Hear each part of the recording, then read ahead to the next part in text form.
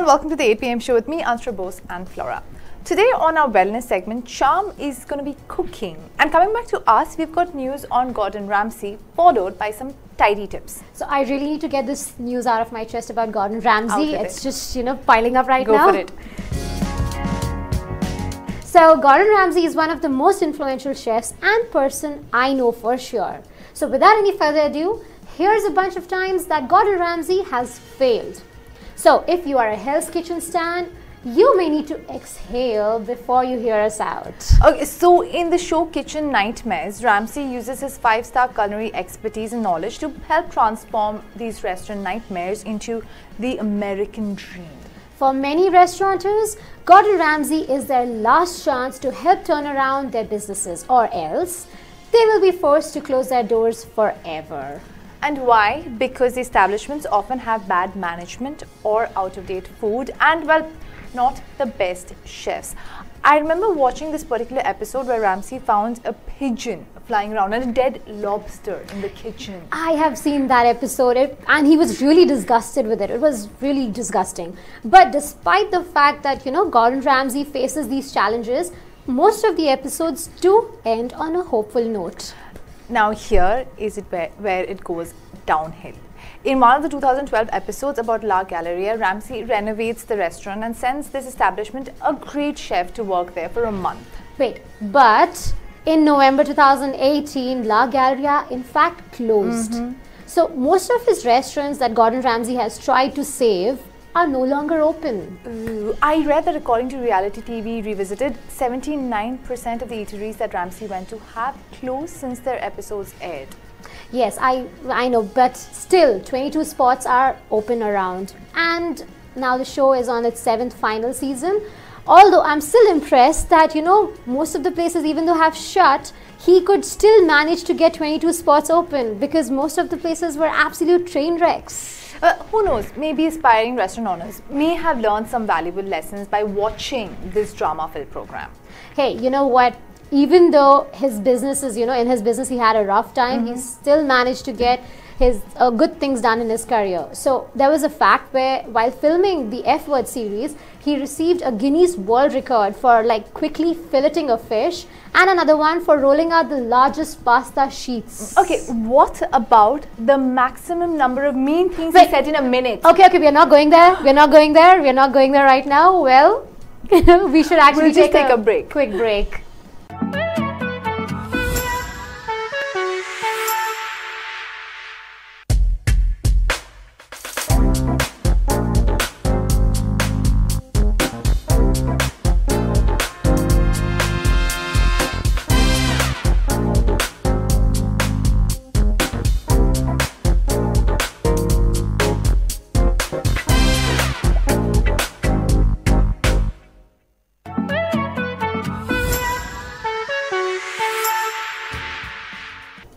Welcome back to the 8 p.m. show. Let's now move on from rescuing kitchens to, well, recreating small spaces. So keeping small homes tidy. Okay, tell me, would you rather stay in a house that is small and compact or a huge mansion? For me, I would rather stay in a house that's small and compact because it's fun, majorly because it's easy to maintain and you can refresh it easily every season. So for those looking to get creative, we have some fun ways you can maximize a small living space. Alright, so since we were talking about Ramsay's kitchen, let's start there. I've always liked having a clear counter space when working in the kitchen. What do you think? Yeah, clear counter space is happiness. It's so heavenly and it's easily achievable also. In any small spaces, you need to just pay attention to the size of the appliances like a coffee maker, toaster or a waffle maker. You need to make sure you're buying the smallest size possible that suits your kitchen counter. Because more space on counters creates an illusion of a bigger kitchen. Okay, now moving from counter to walls. Why you want to have a blank wall when you can use the space for your storage? Just by adding a few shelves or a storage unit, you can use that to your own advantage. So we are talking about being multi-purpose. For small homes, it is always useful when one thing serves more than one need. Instead of bulky furniture, why not buy storage benches so you can sit on it and store stuff in it? Okay, we've heard this word thrown around a lot, dead spaces. Yeah, so dead space is any space which is which can be used to your advantage, but you haven't really bothered using it. So dead spaces are mostly found under the bed or under the couches. So you can buy some sliding drawers, store your extra stuff and put it away. Interesting. Yeah. Okay, Flora, sorry, I know this is out of the blue, but you go cycling, right? And I know because thanks for noticing. Yes, I see there are a lot of things that I notice. Yeah. So I know a lot of people are also thinking of buying a cycle now because it is winter. Yes. Tell me one thing, where and how do you find the right space to store a cycle? Antara, honestly, having a cycle either in the living room or in the balcony is just an eyesore. It's literally an eyesore. So there's a way you can store your cycle or any bulky things by adding a pulley to the ceiling. Ooh. You can use the ceiling also as a storage space for your own advantage. You can use the ceiling for hanging pots or pans. There are endless ways. You can get creative with it. Interesting. Okay, confession time. I'm a shoe hoarder. Not only do I buy a lot of shoes, I do not have the heart to throw out the old ones. The last slot in my shoe cabinet is now officially full. Well, Antara, haven't we all been there? So in that case, why not try finding some behind the door shoe holders? That's great.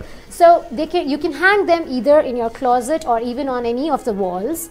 It's easier because you can find your shoe at the eye level rather than, messing them up on the floor. And in the end, it's always better to declutter from time to time. Okay, golden rule. If you haven't used it in a year, throw it away. Correct. I can't do it. I know it's easier said than done. I'm a hoarder.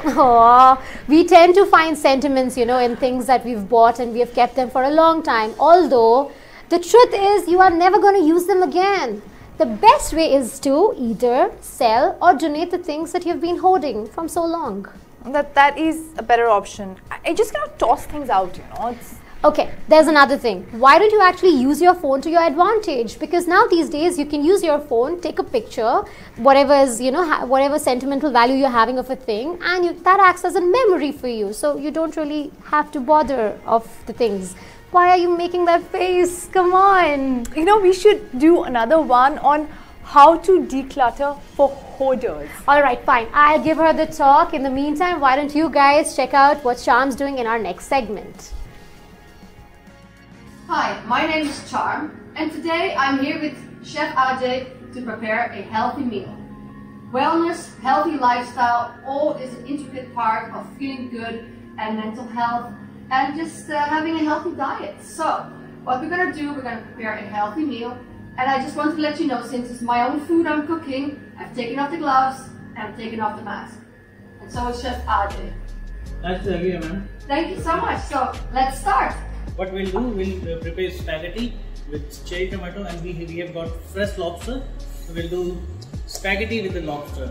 And to prepare this one, the ingredients which we have, the garlic, cherry tomato, olive oil, basil, of course fresh lobster, and some seasoning.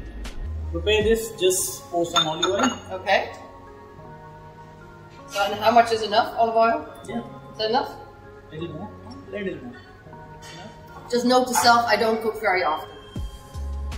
I like eating. Let it get heat. Okay. Once it's enough, then we will add some garlic. Okay. I will add the garlic. Now we will add some cherry tomato. Just with the hands like that, right? Since I'm the one eating it, It's so our own food, so yes, exactly. And then we saute the just tomatoes. saute it together. Look how pretty this looks. Once it's little bit soft, we can add fresh lobster into it. Now obviously this can be made as a vegetarian dish as well. It's not that we have to use lobster, but I'm very grateful that I'm allowed to use lobster. My lunch is going to be delicious. If you want a little bit saucy, Okay. you can add little tomato sauce. Okay. There we go. It's colorful sauce, taste, flavor, and it's healthy, of course. And simple. It's very simple. It's very simple. Anybody can. Of course, we had the pre-preparation just to save on time. However, it is really that simple. The spaghetti we have done, it was blanched, so we just kept it in hot water so it will be soft. Okay. And then Directly into the pan. spaghetti. Amazing. Okay, so it still looks very fresh. It's not overcooked. Every ingredient will still hold its vitamins. And And at this point, we will remove it, or we will switch off the fire, and we can pour a little bit of olive oil. olive oil. Oh wow. Which is great for the heart. Extra virgin olive oil. We'll remove it from the fire. There we go. Put this down. And as a finishing touch, put this on top. This basil sprig. Yes. Ta-da! So, Chef Ajay, thank you so much for having me today. And I'm very grateful that I cooked my own lunch together with you. Thank you. Nice to have you here, and then hope you will enjoy this beautiful, healthy, and easiest recipe. That was actually super easy. Thank you so much for watching TTV. Back to you, ladies. Nice. Flora, what do you have to say about that? Antra, I'm hungry now. That's all I have to say. I knew that was coming. I so knew that was coming. So you know what? We're going to keep it real quick and real short. Stay tuned to Midday Update tomorrow at 2 p.m. and we'll be back with the 8 p.m. show doing exactly this. So keep watching TTV.